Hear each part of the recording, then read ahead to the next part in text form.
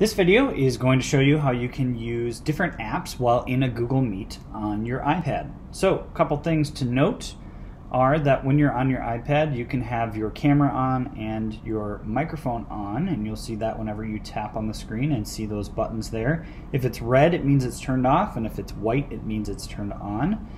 And I'm leaving mine off for right now because we are going to hop between a couple different apps here.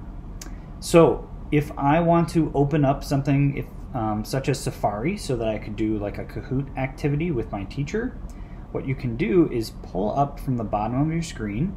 You'll see a dock with a number of different apps pop up, and you'll want to put any apps down here that you know that you're going to use frequently because you can use them in split view.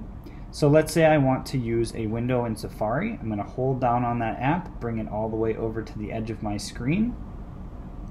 And then if I wanted to, I would be able to view the Kahoot activity over on the left on my teacher's screen, and then also participate in the Kahoot over here on the right.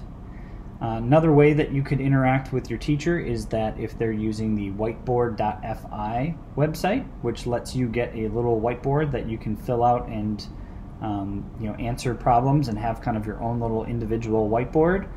And one other app that some teachers like to use is called Jamboard. And we're going to put that over here.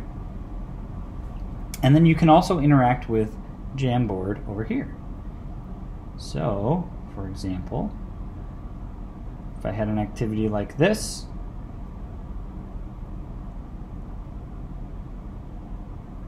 and I'm doing a fist to 5 activity, I could move a little post-it note around with my name and put it where it belongs.